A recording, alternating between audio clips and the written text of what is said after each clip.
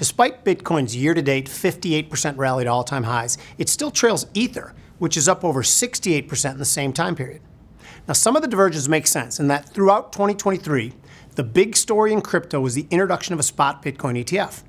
Now, while the spot ETF remains as a top market focus, sights have begun to shift to the possibility of a spot Ether ETF.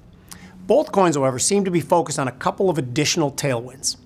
Market focus seems to be shifting to the growing national debt, which is at a current pace to increase $1 trillion every 100 days and sits at a staggering $34.4 trillion currently.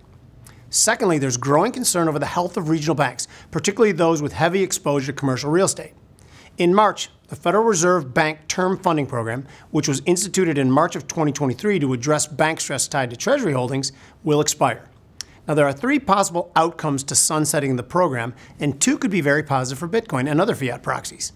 If bank stress resurfaces and the Fed does nothing, the market could push money into crypto.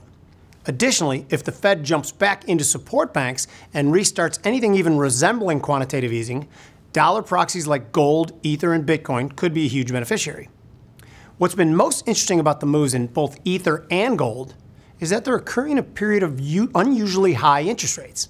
High interest rates, all else equal, should hurt non-yielding assets. The fact that these assets have rallied against the headwind of higher rates begs the question, what will happen when rates are lowered, as is widely expected this year? Now, a reminder, the CME Group now offers options on both Micro Bitcoin and Micro Ether futures. We're going to be using the Micro futures for these examples.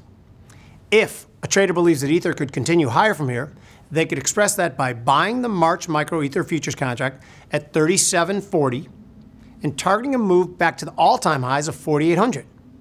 Now, stop for this trade could be placed below at 2,940. This trade can make $106 if the target is reached, that's per one lot, and risks $80 if you're stopped out of your level. Now, if a trader thinks Ether could drop from here, they could express that by selling the March Micro Ether futures contract at 37.40 and target a move back to the February lows of 23.40. A stop for this trade could be placed above at 44.40. Now, this trade can make $140 if the target is reached and risks $70 if you're stopped out of your level.